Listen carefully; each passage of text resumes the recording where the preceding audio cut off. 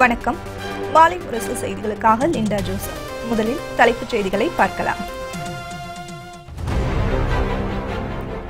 மணல் தட்டுப்பாட்டை போக்க புதிதாக 40 குவாரிகளை திறக்க தமிழக அரசு முடிவு. தினம் சராசரியாக 8000 லாரி லோட் மணல் கிடைக்கும் என அதிகாரிகள் தகவல்.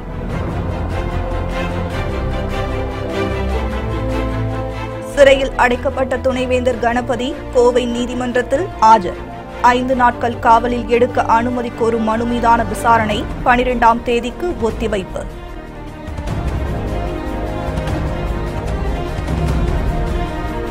ஆம்பூரில் லஞ்ச வழக்கில் கைதான டிஎஸ்பி எஸ்ஐக்கு 15 நாட்கள் நீதிமன்ற காவல். சென்னை ஆழ்வார்பேட்டையில் உள்ள வீட்டில் லஞ்ச ஒழிப்பு போலீசார் சோதனை.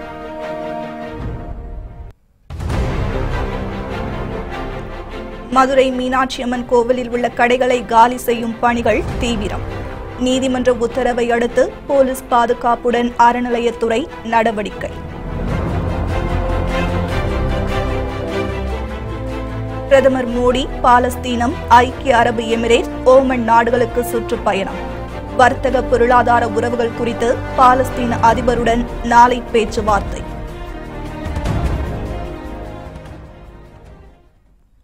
தமிழகத்தில் நிலவும் மணல் தட்டுப்பாட்டை போக்க புதிதாக 40 மணல் குவாரிகளை திறக்க அரசு திட்டமிட்டுள்ளதாக கூறப்படுகின்றது. தமிழகத்தில் உள்ள அனைத்து மணல் குவாரிகளையும் 6 மாதங்களுக்குள் மூட வேண்டும் என உயர்நீதிமன்றம் உத்தரவு பிறப்பித்தது.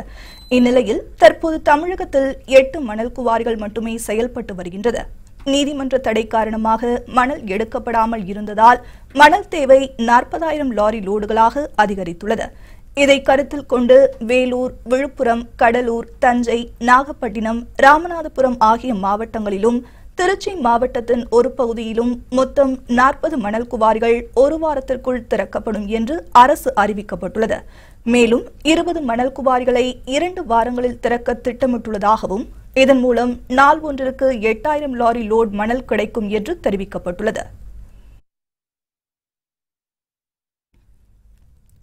லஞ்ச புகாரில் சிக்கிய பாரதியார் பல்கலைக்கழக துணைவேந்தர் கணபதியை போலீஸ் காவலில் எடுத்து விசாரிக்க அனுமதி கோரிய மனுவை வரும் 12ஆம் தேதிக்கு ஒத்திவைத்து நீதிமன்றம் உத்தரவிட்டுள்ளது.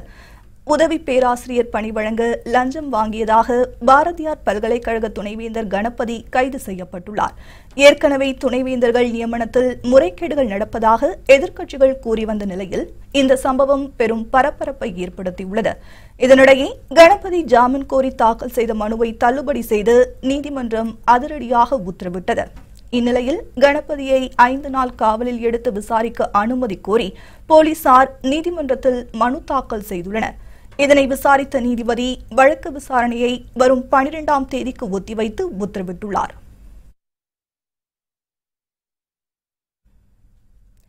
சென்னையில் டிஎஸ்பி தன்ராஜிற்கு சொந்தமான வீட்டில் லஞ்ச ஒழிப்புத்துறை அதிகாரிகள் தீவிர சோதனை நடத்தினர். ஆம்பூரில் பன்னீர்செல்வம் என்பவரை மணல் கடத்தலில் ஈடுபட டிஎஸ்பி தன்ராஜ், எஸ்ஐ ஜெயராஜ் ஆகியோர் கட்டாயப்படுத்தியுள்ளனர். மேலும் மணல் கடத்தலுக்காக தங்களுக்கு 1,45,000 ரூபாய் லஞ்சம் தர வேண்டும் எனவும் இருவரும் வற்புறுத்தியதாக கூறப்படுகின்றது. இதனிடையே கேட்ட தொகையை லஞ்சமாக பெறும்போது டிஎஸ்பி தன்ராஜ், எஸ்ஐ ஜெயராஜ் ஆகியோரை லஞ்ச ஒழிப்புத்துறையினர் கைது செய்தனர். லஞ்ச வழக்கில் கைதான ஆம்பூர் டிஎஸ்பி தன்ராஜ், எஸ்ஐ லூர்ட், ஜெயராஜ் இருவரையும் 15 நாள் காவலில் வைக்க வேலூர் குற்றவியல் நடுவர் நீதிமன்றம் உத்தரவிட்டுள்ளது. நீதிமன்ற உத்தரவை தொடர்ந்து இருவரும் வேலூர் மத்திய சிறையில் அடைக்கப்பட்டனர். இந்நிலையில் சென்னை ஆழ்வார்பேட்டையில் உள்ள டிஎஸ்பி தன்ராஜிற்கு சொந்தமான வீட்டிலும் லஞ்ச ஒழிப்புத்துறை அதிகாரிகள் தீவிர சோதனை நடத்தினர். அப்போது வங்கிக் கணக்கு உள்ளிட்ட முக்கிய ஆவணங்கள் சிக்கியதாக கூறப்படுகின்றது. மதுரை மீனாட்சியம்மன் கோவிலில் உள்ள கடைகளை அகற்றும் பணி பலத்த போலீஸ் பாதுகாப்புடன் நடைபெற்று வருகின்றது. கடந்த வாரம் மதுரை மீனாட்சியம்மன் கோவிலில் ஏற்பட்ட பயங்கர தீ விபத்தில் தொன்மை வாய்ந்த பல சிற்பங்கள் சேதமடைந்தன. இதற்கு கோவில் வளாகத்தில் பாதுகாப்பு அற்ற முறையில் அமைக்கப்பட்டிருந்த வர்த்தக கடைகளே காரணம் என்று குற்றச்சாட்டு எழுந்தது. இதனையடுத்து மதுரை மீனாட்சியம்மன் கோவிலில் உள்ள 115 கடைகளையும் அகற்ற சென்னை உயர்நீதிமன்ற மதுரை கிளை அதிரடியாக உத்தரவிட்டது. இந்நிலையில் கோவில் வளாகத்தில் விதிகளை மீறி அமைக்கப்பட்டிருக்கும் கடைகள் பலத்த போலீஸ் பாதுகாப்புடன் அகற்றப்பட்டு வருகின்றன. அவ்வாறு கடைகளில் இருந்து அகற்றப்படும் பொருட்களை வைப்பதற்கு தெற்கு சித்திர வீதியில் உள்ள கோவிலுக்கு சொந்தமான இடம் ஒதுக்கப்பட்டுள்ளது. அங்கு வைக்கப்படும் பொருட்களை 21 நாட்களுக்குள் எடுத்து செல்ல வேண்டும் என்று கடை உரிமையாளர்களுக்கு கோவில் நிர்வாகம் அறிவுறுத்தியுள்ளது. பிரதமர் நரேந்திர மோடி 4 நாள் அரசுமுறை பயணமாக பாலஸ்தீனம், ஐக்கிய அரபு குடியரசு மற்றும் ஓமன் நாடுகளுக்கு இன்று புறப்பட்டு செல்கிறார். தலைநகர் டெல்லியில் இருந்து புறப்படும் பிரதமர் மோடி இன்று இரவு ஜோர்டான் செல்கிறார். நாளை பாலஸ்தீனத்தின் ரமல்லா நகர் செல்லும் அவர் அந்நாட்டு அதிபர் மெஹமூத் அப்சாஸ் உடன் பேச்சுவார்த்தை நடத்துகிறார். இதில் பல்வேறு புரிந்துணர்வு ஒப்பந்தங்கள் கையெழுத்தாக உள்ளன. மேலும் அந்நாட்டின் முதல் அதிபரான யாசர் அரபத் அருங்காட்சியகத்தை மோடி பார்வையிடுகிறார். இதன் மூலம் பாலஸ்தீனம் செல்லும் முதல் இந்திய பிரதமர் மோடி என்பது குறிப்பிடத்தக்கது. பின்னர் துபாய் செல்லும் பிரதமர் 6வது உலக நாடுகளின் உச்சி மாநாட்டில் சிறப்பு விருந்தினராக பங்கேற்கிறார். மேலும் அபுதாபியில் கட்டப்பட்டுள்ள இந்து கோவிலுக்கும் பிரதமர் செல்ல உள்ளதாக அறிவிக்கப்பட்டுள்ளது. அனைத்து கோவில்களில் உள்ள மின் இணைப்புகளின் பாதுகாப்பு மற்றும் உறுதித்தன்மை குறித்து ஆய்வு செய்ய மாவட்ட வாரியாக குழுக்கள் அமைக்கப்படும் என்று இந்து அறநிலையத்துறை அமைச்சர் சேவூர் ராமச்சந்திரன் உறுதியளித்தார். சென்னையில் செய்தியாளர்களிடம் பேசிய அவர், மீனாட்சி கோவிலின் உறுதித்தன்மை சிற்பங்கள் பாதிக்கப்படவில்லை என்று கூறினார். இந்த தொடர் தீ விபத்தின் காரணமாக அனைத்து திருக்கோயிலில் உள்ள கடைகளும் ஒரு குழு நியமிக்கப்பட்டு கடைதாரர்களுக்கு பாதிப்பில்லாமலும் நிர்வாகத்திற்கு பாதிப்பில்லாமலும் அவருடைய குழுவின் அறிவுரை பிரகாரம் முதலமைச்சர்களுடன் சென்று இது கவனத்துக்கு சென்று அதன் வழிகாட்டுதல் பிரகாரம் இந்த நடவடிக்கை எடுக்கப்படும். தமிழகத்தில் உள்ள அனைத்து திருக்கோயில்களிலும் தீயணைப்பு ஏற்பாடுகள் ஏற்கனவே செய்யப்பட்டுள்ளது. மேலும் நீங்கள் கூறிய பிரகாரம் மின்தடுப்பு சாதனங்கள் பழுது ஏற்படுத்தால் ஏற்கனவே கடந்த 100 ஆண்டுகளுக்கு முன்பாக ஒயரிங் பண்ணது அதனுடைய சிறைத்தன்மை பாதிக்கப்பட்டுள்ளது. அதை மறுநிர்ணயம் பண்ண குழுக்கள் அமைக்கப்பட்டு அந்த குழுக்கள் மூலம் நடவடிக்கை எடுக்கப்பட்டதால் இந்த ஆய்வுக் கூட்டம் இன்று நடைபெறுகிறது. விரைவாக அந்த மின் பணிகள் சீரமைக்கப்பட்டு சீராக மின்சாரம் கிடைக்க அனைத்து திருக்கோயிலுக்கும் ஏற்பாடு செய்யப்படும். சென்னையில் பிற்படுத்தப்பட்ட ரயில்வே தொழிலாளர் பிரிவான AIOPC சங்கத்தின் செயலாளரான புதியவனை இன்று மர்ம நபர்கள் வீடு புகுந்து வெட்டி படுகொலை செய்துள்ளனர். சென்னை ICF பகுதியில் வசித்து வரும் புதியவன் பிற்படுத்தப்பட்ட ரயில்வே தொழிலாளர் பிரிவான AIOPC சங்கத்தின் செயலாளராக இருந்து வருகிறார். இந்த நிலையில் இன்று காலை அடையாளம் தெரியாத சில மர்ம நபர்கள் வீடு புகுந்து புதியவனை பயங்கர ஆயுதங்களால் சரமாரியாக வெட்டியதாக கூறப்படுகின்றது. இதனைத் தொடர்ந்து அருகில் இருப்பவர்கள் படுகாயமடைந்த புதியவனை மீட்டு மருத்துவமனையில் அனுமதித்த போது அவர் இறந்துவிட்டதாக மருத்துவர்கள் தெரிவித்துள்ளனர். இந்த படுகொலை சம்பவம் தொடர்பாக ரயில்வே பாதுகாப்பு படை மற்றும் ICF போலீசாரிடம் புகார் அளிக்கப்பட்டுள்ளது. இதனையடுத்து சம்பவ இடத்திற்கு சென்ற காவல்துறையினர் தடயங்களை சேகரித்து விசாரணை நடத்தி வருகின்றனர்.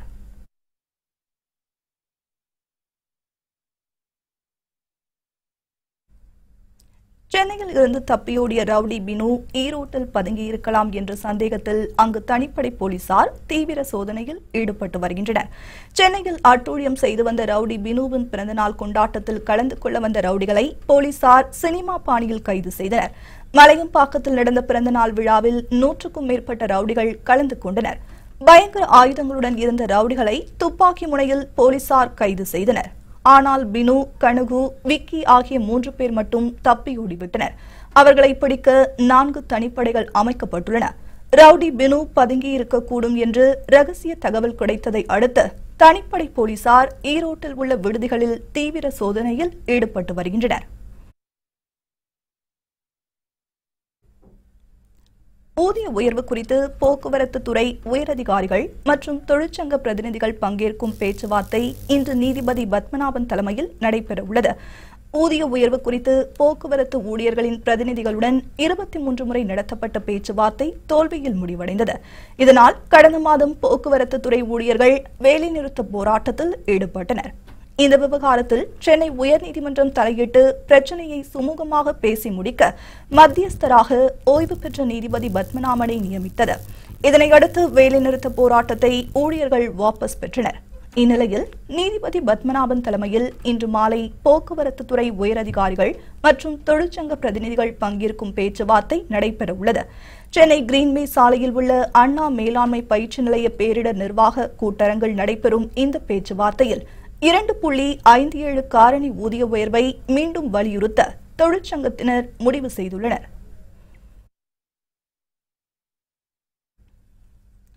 ஸ்ரீவில்லிபுத்தூர் ராமானுஜ ஜீயர் உண்ணாவிரத போராட்டத்தை கைவிட வேண்டும் என பாஜக தேசிய செயலாளர் H. ராஜா கேட்டுக் கொண்டுள்ளார். ஆண்டாள் குறித்த அவதூறான கருத்துக்களை வெளியிட்ட வைரமுத்து பகிரங்கமாக ஸ்ரீவில்லிபுத்தூர் ஆண்டாள் சன்னதியில் மன்னிப்பு கேட்க வலியுறுத்தி சடகோப ராமானுஜ ஜீயர் நேற்று மீண்டும் தனது உண்ணாவிரத போராட்டத்தை தொடங்கினார். இரண்டாவது நாளாக ஜீயர் தனது உண்ணாவிரத போராட்டத்தில் தொடர்ந்து ஈடுபட்டு வரும் நிலையில் H. ராஜா அவரை நேரில் சந்தித்து ஆதரவு தெரிவித்தார். உடலை வருத்தி உண்ணாவிரத போராட்டத்தில் ஈடுபட வேண்டாம் என்றும் ஜீயரை H. ராஜா கேட்டுக் கொண்டார். பின்னர் செய்தியாளர்களிடம் பேசிய H. ராஜா அறநிலையத்துறை பணம் சம்பாதிக்கும் நோக்கத்தோடு செயல்படுவதாக குற்றம் சாட்டினார். மீனாட்சியம்மன் கோவிலில் நேற்று எப்படி CCTVயில் தீ பற்றியது என்றும் அவர் கேள்வி எழுப்பினார். அறநிலையத்துறை குறித்து முழு விசாரணை நடத்த வேண்டும் எனவும் H. ராஜா வலியுறுத்தினார். மீனாட்சியம்மன் கோயிலில் CCTV கேமரா தீப்பற்றியது என்று செய்தி வந்தது. இது எதுக்காக எனக்கு புரியல, ஏன் தெரியல, யார் காரணம் தகவல் இல்லை. ஏன் செய்யப்பட்ட CCTV ஃபுட்டேஜில் தானே ப்ரூஃப் இருக்கும். இது விபத்தா சதியா? இதற்கு ஒரு முழுமையான நீதி விசாரணை அறநிலையத்துறையின் செயல்பாடு குறித்தே தேவை என்பதை நான் தெரிவித்துக் கொள்கிறேன். பாகிஸ்தானிற்கு உளவு பார்த்ததாக இந்திய விமானப்படையின் மூத்த அதிகாரி அருண் மர்வா டெல்லி சிறப்பு பிரிவு போலீசாரால் கைது செய்யப்பட்டார். டெல்லியில் இந்திய விமானப்படை தலைமை அலுவலகத்தில் குரூப் கேப்டனாக பணியாற்றி வந்த அருண் மர்வா என்பவர் ராணுவ ரகசியங்களை பாகிஸ்தானிற்காக உளவு பார்த்ததாக கூறப்படுகின்றது. ராணுவ ரகசிய ஆவணங்களை பெண் ஒருவர் மூலமாக அருண் மர்வா பாகிஸ்தானிற்கு கசிய விட்டதாகவும் இதற்காக வாட்ஸ்அப் மூலம் தகவல் அளித்ததாகவும் ஆதாரங்கள் சிக்கியுள்ளன. இதனையடுத்து டெல்லி சிறப்பு பிரிவு போலீசாரால் அருண் மர்வா கைது செய்யப்பட்டார். ரகசிய காப்பு சட்டத்தின் கீழ் அவர் மீது வழக்கு பதிவு செய்யப்பட்டுள்ளது. கைது செய்யப்பட்ட விமானப்படை மூத்த அதிகாரி அருண் மர்வாவை தனி இடத்திற்கு அழைத்துச் சென்று டெல்லி சிறப்பு பிரிவு போலீசார் விசாரணை நடத்தி வருகின்றனர். பெட்ரோல் டீசல் விலை கடந்த 2 தினங்களாக சற்று சரிவை சந்தித்து வருகின்றது. கடந்த ஜூலை 16ஆம் தேதி முதல் நாள்தோறும் பெட்ரோல் டீசல் விலையை மாற்றியமைக்கும் நடைமுறை அமலுக்கு வந்தது. இதன் காரணமாக தினந்தோறும் பெட்ரோல் டீசல் விலை சிறிய அளவில் ஏற்றப்பட்டதை பொதுமக்கள் கவனத்தில் கொள்ளவில்லை. இந்நிலையில் தற்போது வரலாறு காணாத அளவிற்கு பெட்ரோல் டீசல் விலை உயர்ந்துள்ளது. இதனிடையே கடந்த 2 தினங்களாக பெட்ரோல் டீசல் விலை சற்று சரிவை சந்தித்து வருகின்றது. இதன்படி நேற்று 76 ரூபாய் 11 காசுகளுக்கு விற்பனை செய்யப்பட்ட பெட்ரோல் 3 காசுகள் குறைந்து 76 ரூபாய் 8 காசுகளுக்கும், இதேபோல் 67 ரூபாய் 66 காசுகளுக்கு விற்பனை செய்யப்பட்ட டீசல் 4 காசுகள் குறைந்து 67 ரூபாய் 62 காசுகளுக்கும் விற்பனை செய்யப்படுகின்றது. அப்சல் குருவின் 5வது நினைவு தினத்தையொட்டி பாதுகாப்பு காரணங்களுக்காக காஷ்மீரில் ரயில் சேவைகள் தற்காலிகமாக நிறுத்தப்பட்டுள்ளன. நாடாளுமன்ற தாக்குதலில் தொடர்புடைய அப்சல் குருவின் 5வது நினைவு தினம் இன்று அனுசரிக்கப்படுகின்றது. இதனால் காஷ்மீரில் பிரிவினைவாத அமைப்புகள் பொதுவேலை நிறுத்தத்திற்கு அழைப்பு விடுத்துள்ளன. இந்நிலையில் உளவுத்துறையின் எச்சரிக்கையை தொடர்ந்து காஷ்மீர் பள்ளத்தாக்கு பகுதிகளான ரயில் சேவைகள் தற்காலிகமாக நிறுத்தப்பட்டுள்ளன. மேலும் பதற்றமான இடங்களில் பாதுகாப்பு படையினர் அதிக அளவில் குவிக்கப்பட்டுள்ளனர். இதனால் காஷ்மீரில் பொதுமக்களின் இயல்பு வாழ்க்கை கடுமையாக பாதிக்கப்பட்டுள்ளது.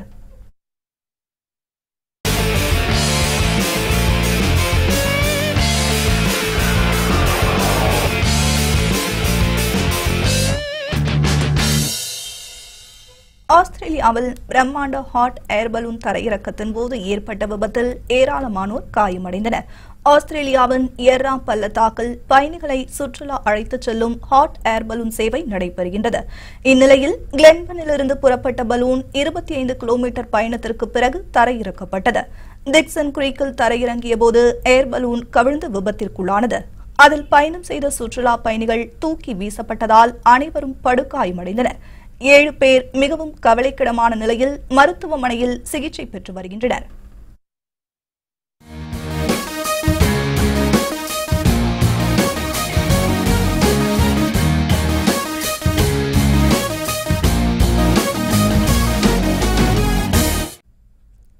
பார்சிலோனா வாலன்சியா அணிகளுக்கு இடையே நடைபெற்ற ஸ்பானிஷ் கோப்பை அரையிறுதிப் போட்டியில் வெற்றி பெற்ற பார்சிலோனா அணி இறுதிப் போட்டிக்கு முன்னேறியுள்ளது.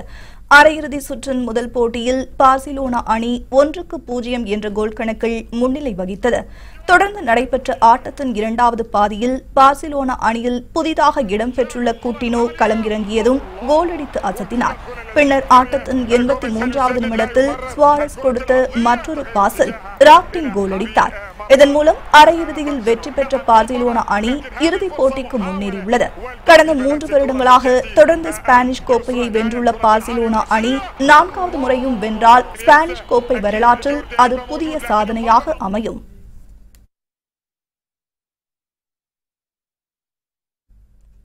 புத்தம் புதிய செய்திகள் அவ்வப்போது முழுமையாக மாலைமுரசு தொலைக்காட்சி வழங்கும். இணைந்திருங்கள் மாலைமுரசு தொலைக்காட்சியுடன். வணக்கம்.